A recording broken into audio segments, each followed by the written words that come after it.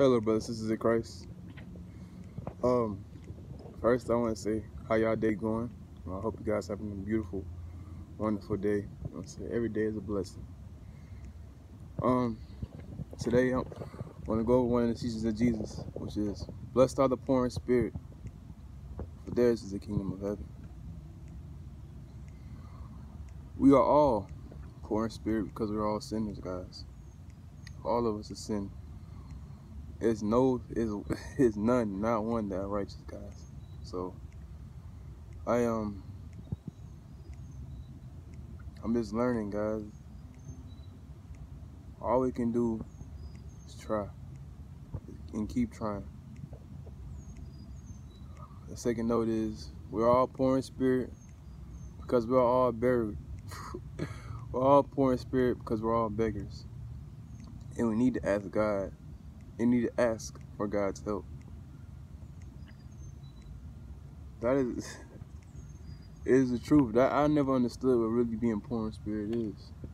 When we begin to follow God and follow the teachings of Jesus, I don't know if I haven't seen it y'all, but sometimes it does feel like it backfires in your face.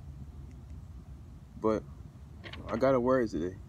It says, "Do not despise these small beginnings, for the Lord rejoices to see the work begin." That's Zechariah 4:10. You can't despise the small beginnings. You can't despise the small lessons. You can't despise what God brings you through, the small beginnings, because the Lord rejoices to see the work start. I know it's so many times I've had to take it. I went radical for God, and I had to take a leap of faith for Him. And it felt like it blew up in my face. It felt like I was wrong. But it was never by my own righteousness. It was never by my own righteousness. It was never by my own work. It was never that anything I ever did was always because of God just being kind to me. Guys, I couldn't say how, can't tell you in just all honesty and transparency, I couldn't tell you how defeated I felt this morning.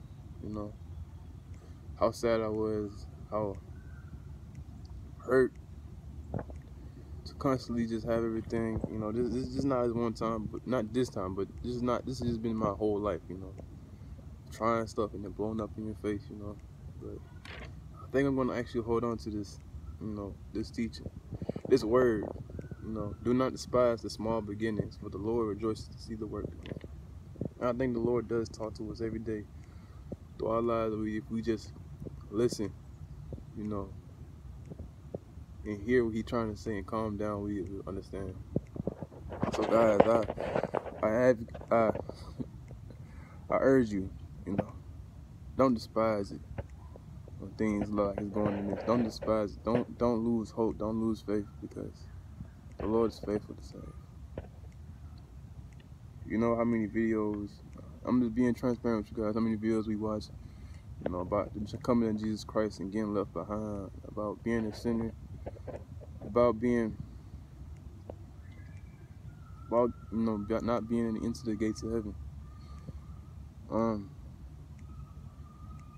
I'll let you guys know, the Lord is faithful to do a good work in those, and God is able to reserve those for heaven. And sometimes it's hard to come to grips with that reality that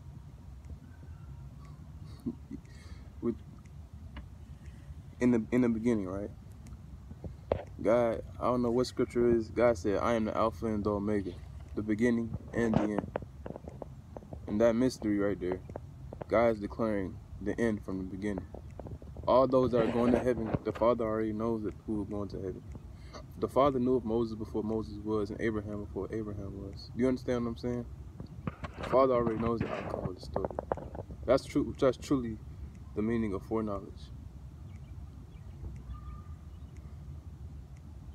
As far as loving God, guys, and giving Him your time, if anybody is struggling with that, because I'm not exempt, I want you guys to know this.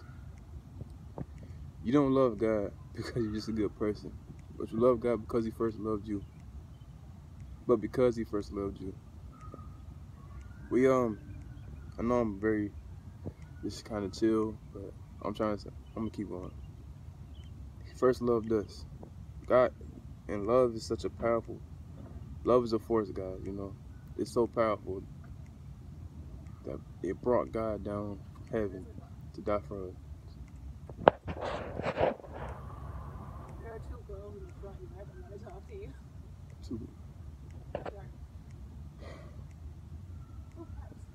Guys, my message got cut short.